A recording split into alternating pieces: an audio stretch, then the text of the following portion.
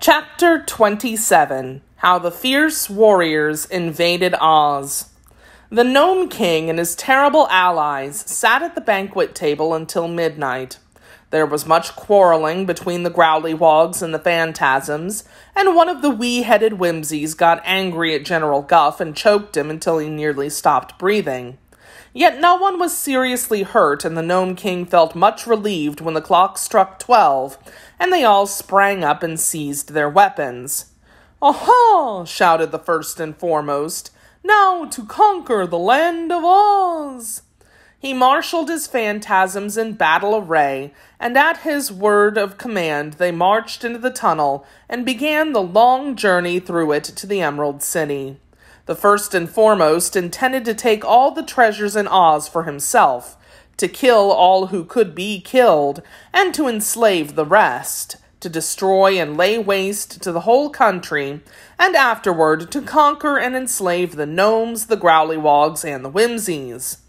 And he knew his power was sufficient to enable him to do all these things easily. Next marched into the tunnel the army of gigantic Growlywogs with their Grand Galliput at their head. They were dreadful things indeed, and longed to get to Oz that they might begin to pilfer and destroy.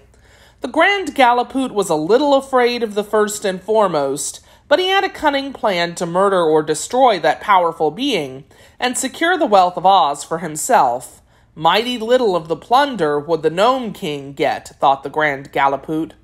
The chief of the whimsies now marched his false-headed forces into the tunnel. In his wicked little head was a plot to destroy both the first and foremost and the Grand Galliput. He intended to let them conquer Oz, since they insisted on going first, but he would afterward treacherously destroy them, as well as King Roquat, and keep all the slaves and treasure of Ozma's kingdom for himself. After all of his dangerous allies had marched him into the tunnel, the Gnome King and General Guff started to follow them, at the head of 50,000 gnomes, all fully armed. "Guff," said the king, "those creatures ahead of us mean mischief. They intend to get everything for themselves and leave us nothing." "I know," replied the general, "but they are not as clever as they think they are. When you get the magic belt, you must at once wish the whimsies and the Growlywogs and the Phantasms all back into their own countries, and the belt will surely take them there."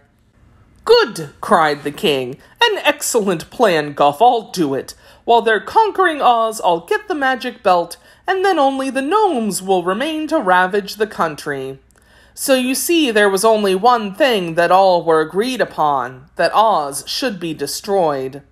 On the vast ranks of invaders marched, filling the tunnel from side to side. With a steady tramp they advanced, every step taking them nearer to the beautiful Emerald City. "Nothing can save the land of Oz," thought the first and foremost, scowling until his bare face was as black as the tunnel. "The Emerald City is as good as destroyed already," muttered the Grand Galliput, shaking his war club fiercely. "In a few hours Oz will be a desert," said the chief of the whimsies with an evil laugh. "My dear Guff," remarked the Gnome King to his general, "at last my vengeance upon Ozma of Oz and her people is about to be accomplished." "You are right," declared the general. "Ozma is surely lost." And now the first and foremost, who was in advance and nearing the Emerald City, began to cough and sneeze. "This tunnel is terribly dusty," he growled angrily. "I'll punish that Gnome King for not having it swept clean. My throat and eyes are getting full of dust, and I'm as thirsty as a fish." The Grand Galliput was coughing too, and his throat was parched and dry. "What a dusty place," he cried. "I'll be glad when we reach Oz where we can get a drink." "Who has any water?" asked the whimsy chief, gasping and choking. But none of his followers carried a drop of water, so he hastened on to get through the dusty tunnel to the land of Oz. Where did all this dust come from? Demanded General Guff, trying hard to swallow, but finding his throat so dry he couldn't. I don't know, answered the Gnome King. I've been in the tunnel every day while it was being built, but I never noticed any dust before. Let's hurry, cried the general. I'd give half the gold in Oz for a drink of water.